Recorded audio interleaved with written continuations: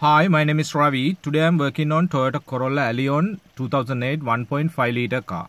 Customer complaint was check engine light is lit, power lagging and low fuel efficiency, and there is a engine knock also when acceleration.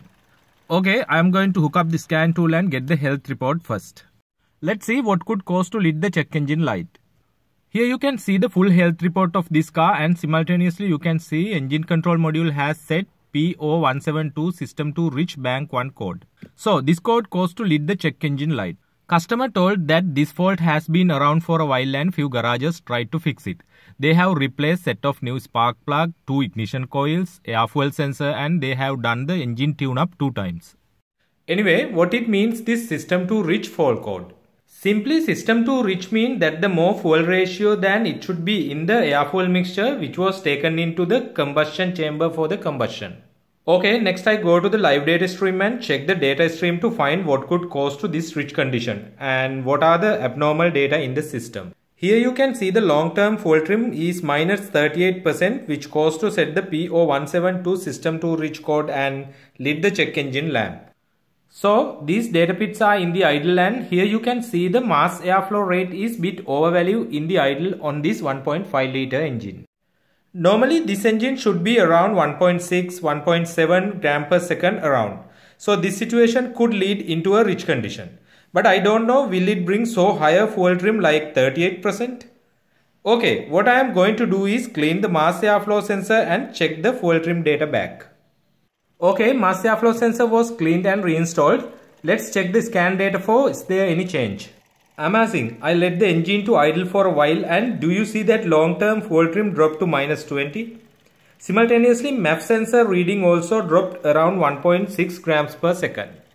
That means MAF reading has had some effect for the ongoing rich condition. However, this minus 20 of long trim is too high, and definitely it will set the code back again and check engine light will be lit.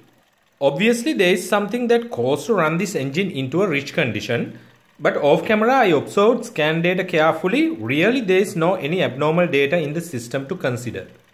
So now my opinion is something that is not be monitored in the scan data is interfering to this rich condition, such as spark plug ignition system or fuel injectors. Because we can't observe injectors and spark ignition system through the scan data.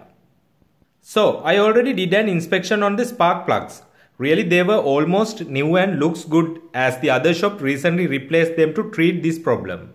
Okay, my next approach is to remove the injectors and set them into the injector testing machine and observe the injector flow rate and are they leaky injectors to lead this engine into a rich condition. Okay, I removed the injector rail here, which is pretty easy to do that job on this engine. So let's set them into the injector testing machine and we'll see what is going on. Here you can see I set the injectors into the machine, and look at that how bad injector flow rate and the volume. Normally all the 4 cylinders should have identical volume, but here you can see number 2 injector has higher volume than the others. And all the 4 cylinders are not identical too. So I am pretty sure this overflow rate of the injector lead this engine into the rich condition. Because I do always engine tune-ups and do this test with injectors all the time, but every time I get fair and quite identical flow rate and the volume with good set of injectors. These are bad injectors. Next I have put them into the ultrasonic bath for have a try to restore these injectors. Let's see. Again I fit them into the machine and this is the result I got. Definitely bad injectors cannot be restored. Okay, I am confident enough to call on these injectors, and this car needs a set of new injectors.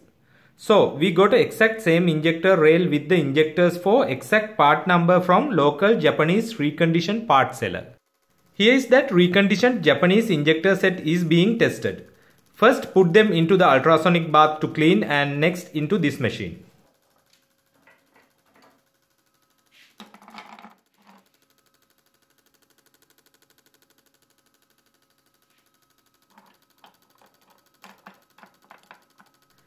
Here is that existed set of bad injectors. Look at this pretty consistent flow rate. No issue, this injector set is good to go. Okay, let me install these injectors into the engine and we'll see what happened to the fuel trim data and the rich condition. Okay, install the injectors and start the car. Let the car to be idle for a while.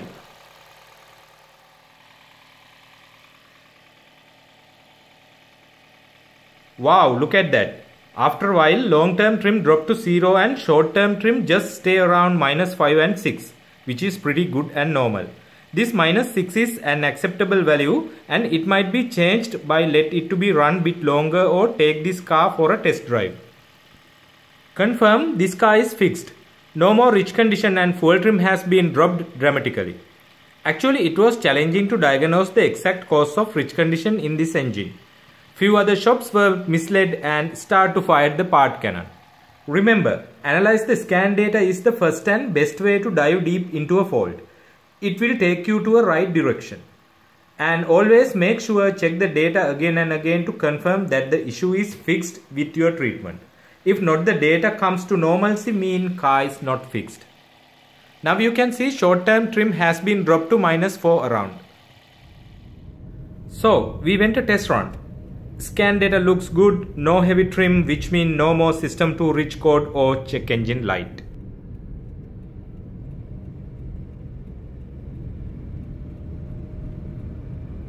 Anyway, customer expressed that he feels smooth and better pulling power and no more knocking sound too. So this car is fixed. Thank you for watching. Stay subscribed with us for more diagnostic videos.